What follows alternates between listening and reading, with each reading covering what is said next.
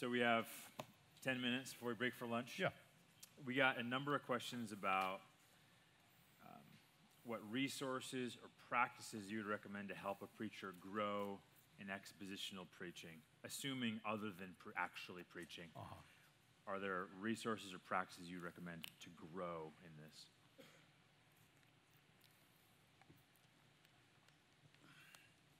Yeah, I think you say other than, but I just have to say practice is the thing that will do it more than everything else I would say put together, I think.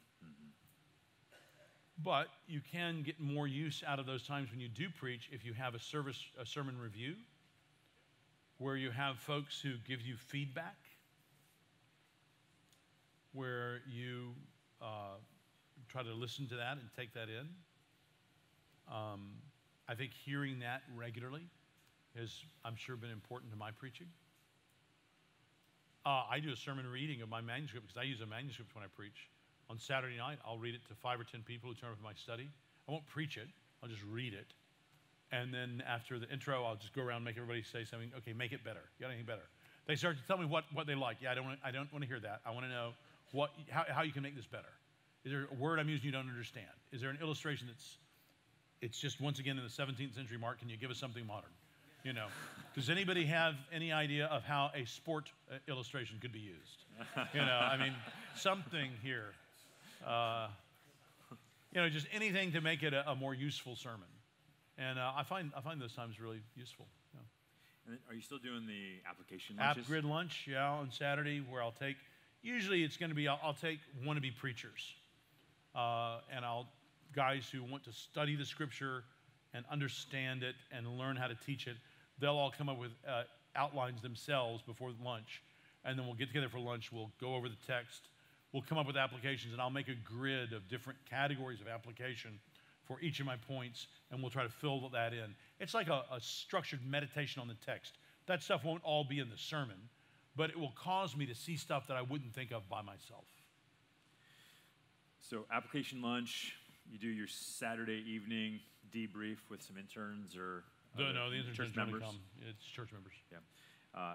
And then the service review. So break down what that looks like, because a weekly review of your sermon sounds like hell to most of the guys in this room, I'm assuming. So what does that actually look like? How do you prevent it from degrading into sort of subjective mess of, I felt this way and you should change that? Well, I mean, first of all, the sermon's already happened, so they're not going to change anything about the sermon. So what you did, you did. So they're not going to mess anything up like that. Your ears and the other people there will hear some things, and they will learn by the very activity of being led to evaluate something. Even they're having to form sentences and questions and statements will be healthy for them. So they will learn more about preaching. And I know I certainly learn things. As people say, Mark, when you said this, I thought of this. Really? I didn't mean that. And 3 other people go like, yeah, I thought of that too. Like, oh, okay.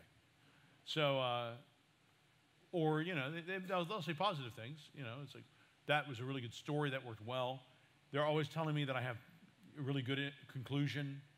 And then I've got another excellent conclusion after that one. And then in Beethoven-like, I have a stunning third conclusion.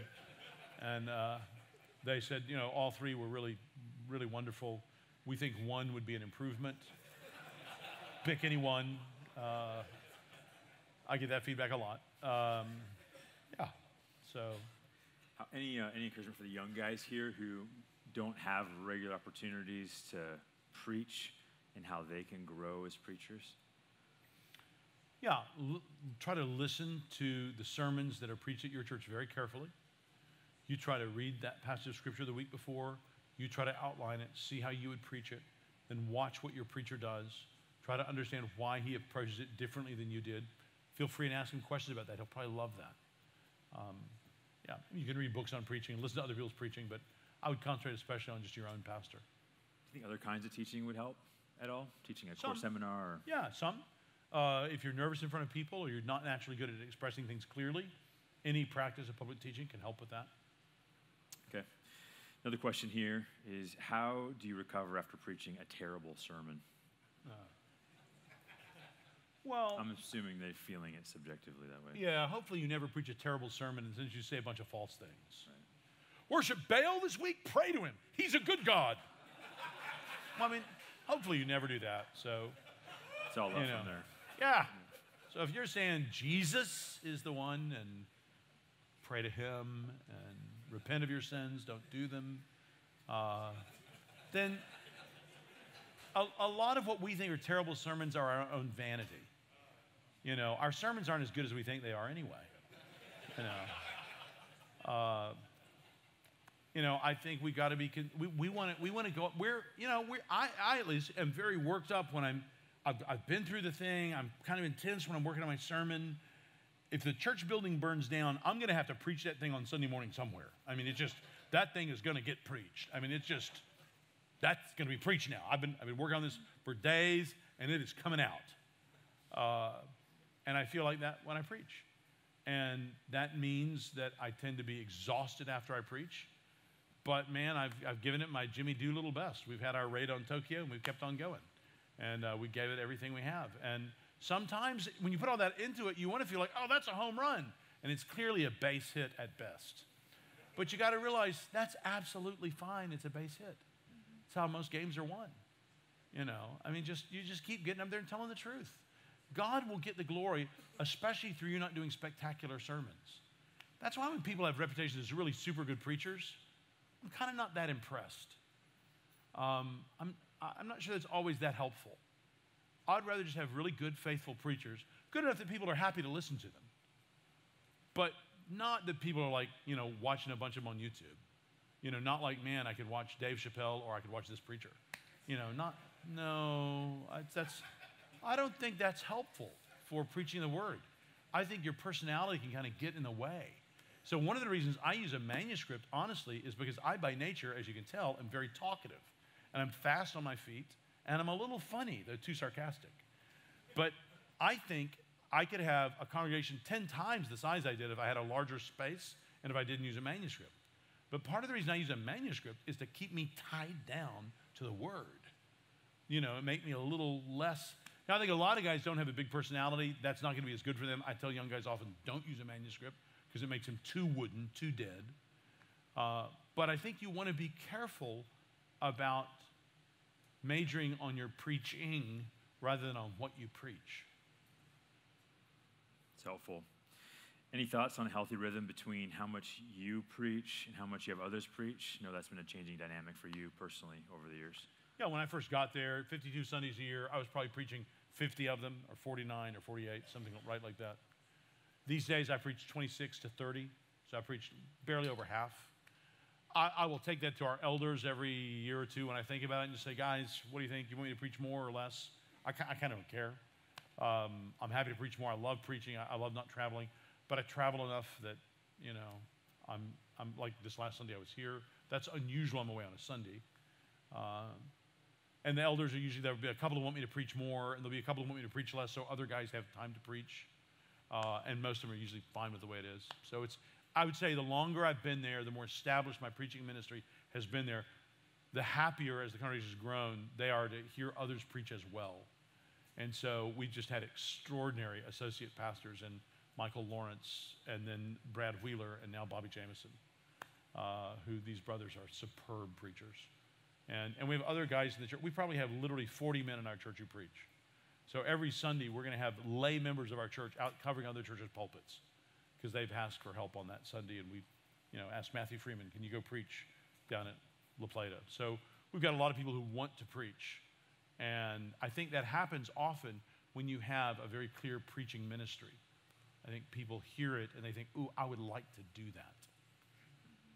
So at this point, you're about halftime. A little bit, halftime to a little bit more. A little bit more. In the mornings. I'm there in the mornings, but I'm there almost every week. It's very rare, like last Sunday that I was away.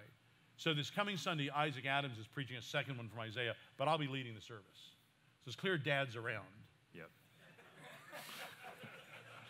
And then in the evening, your prayer meeting, you have almost a different guy doing a sort of 20-minute, 15-minute devotional. Yeah, we had Michael Roberts do it. First time he'd ever preached last Sunday night. Yeah. Cool. Maybe land on this. Break down what your personal preaching rigmarole looks like week to week. What does it look like for you to prepare a sermon? I usually do it in 2 days. I will, the first day, try to outline the text, which is usually pretty easy. And then I try to get my sermon outline, which I find pretty hard. And I'm content with that for the first day. I then may read some commentaries. The older I get, less commentaries I read. I just find them less and less helpful. The second day, I will write my intro, come up with some intro. Yeah, and Justin, are you here? Justin, I was talking to you yesterday afternoon. Justin, are you here? The intro is where I try to do a lot of the relating to the culture stuff. Because I'm trying to get the educated unbeliever who's there, who might be a little skeptical, to listen. So in that sense, I'm more like Lloyd Jones and say Stott. Stott would just we're in John chapter 3, verse 16. Whereas Lloyd Jones would try to begin by interesting people. And I try to do more of that. And then I'll have my application grid lunch, and then I'll literally write the sermon from about 3 or 4 on Saturday afternoon until 9. And sweet Connie will just bring me my dinner, and I'll just keep writing. And then at 9, friends from the church will come over, and I'll read them the sermon manuscript. They'll give me feedback, and I'll make changes, maybe. And take Monday off. Yeah, if I'm preaching, I will take Monday off. Yeah, because that second day for me right now is usually Saturday. Cool. Thanks so much. Thanks, man. We're going to break for lunch. We're going to take the next 45 minutes to grab lunch and eat, and we're going to return at 12:30 to do an Acts 29 spotlight. So here's what we're going to do. I encourage all of us to go out these 2 doors here so we can form a line down the hall. Grab your box lunch. Just note there's actually a water bottle in there, so you're not walking around with your box asking where the water is. It's already in there. And then you can eat in here, and we also have a multi-purpose room downstairs that have tables and stuff if you want to spread out a little bit. Keep in mind, if you need to recharge parking, this is a good time to do that. If you indicated you'd like dairy or gluten-free, make sure you can pick that up on the coffee bar. And I think that's it. So we'll circle back around at 12:30, but let me pray for us first. Father, thank you so much for the ways you're moving among us this morning, and we thank you for the food that we're about to eat, and we pray that you would not only nourish our bodies, but nourish our souls with the conversations we're going to have for your glory. We pray this in Jesus' beautiful name. Amen.